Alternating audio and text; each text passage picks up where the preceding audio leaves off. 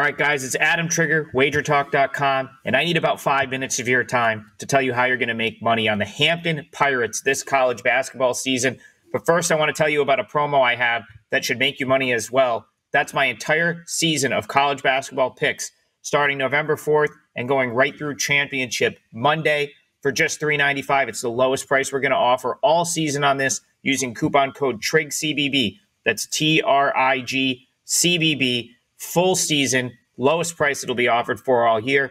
I'm up close to 50 units in profit in college basketball across the last 2 seasons, and I plan on doing it again this year. So hope you join me for that. But today I'm going to tell you how we're going to make money on one of the quote-unquote worst teams in the Coastal Athletic Association. I'll probably do that a few more times this year, as now the CAA for the second or third year is the Coastal. Still getting used to that. But you look at a team like Hampton, and you look at the bottom half of this league, and I think where it's going to be different from last year to this year is some of these lesser teams in this league are not going to be quite as bad as they were a season ago.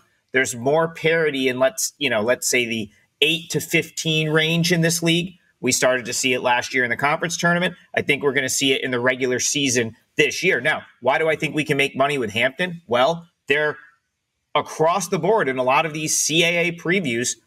They're being picked last, second to last, considered to be the worst team. I'm not sure that you can matter-of-factly say that at this point.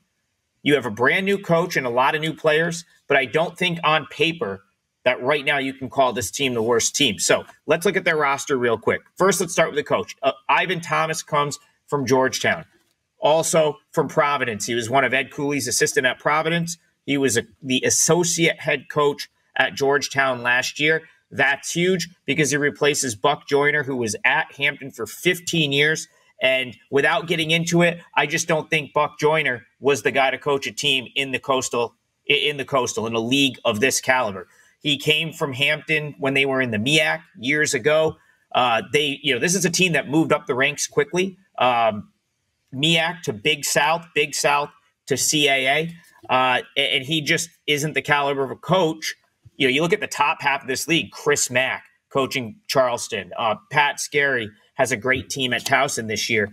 Just not the caliber of coach that's going to win in this league. So we don't know anything about Thomas yet, but we do know he comes from a pretty successful program with Cooley in those years at Providence and a big program. And I think that can maybe translate to a little bit more, just a little bit more construction of a program here, because that's really what we saw with Hampton in the last couple of years. Kind of a free-for-all in this conference.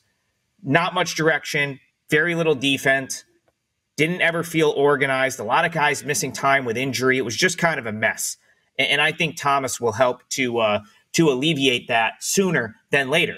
Now, I talked about the roster. You're going to recognize some of these names. Noah Farrakhan from West Virginia. He was good at Eastern Michigan. I think he can be good kind of going back down to the mid-major ranks.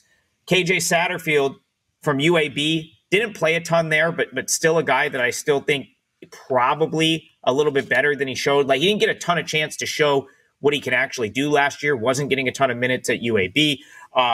Thomas brings Wayne Bristol with him from Georgetown. He's a guy that played 20 minutes a game at Georgetown last year. Xavier Long's a guy that I really like. If you go back to my preview on Canisius last year, I thought he would be kind of the one of the key guys to that team being good. He ends up going down and missing the entire season. So, I think he could, potentially play a big role, having sat out last year. Now he's going to try his senior season at Hampton. And then arguably the most important one, and this was huge in my opinion for this Hampton program, is the fact that Kyrese Mullen decided to stay and continue his career here, because that was Hampton's best player last year. So even though they lose a ton of guys, they bring back their leading scorer and rebounder. Mullen last season, 14.8 points per game, 8.4 rebounds, and on a team that was in total disarray at times. So I actually think he could flourish with, a program that at least in Thomas might have a little bit more structure.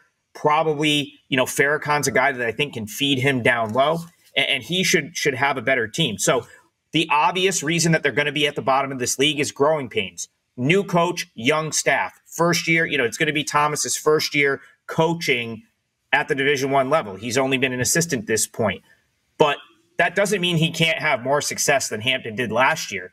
And when I look at this roster on paper up against some of the other rosters that are in the CAA, I don't think this is necessarily the worst roster. So from a betting standpoint, why is that important? It means Hampton is probably going to be priced as an absolute bottom tier option.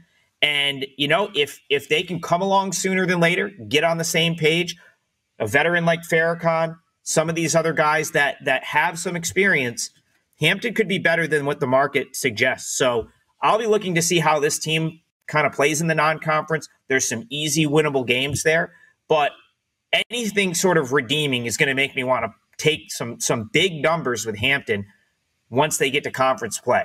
So the Hampton Pirates, best prediction I can make here, I don't think they finish last in this league. It's a big league. There's 15 teams. In the bottom of that league, there's wins to be had, and I think Hampton probably wins more of those than you expect.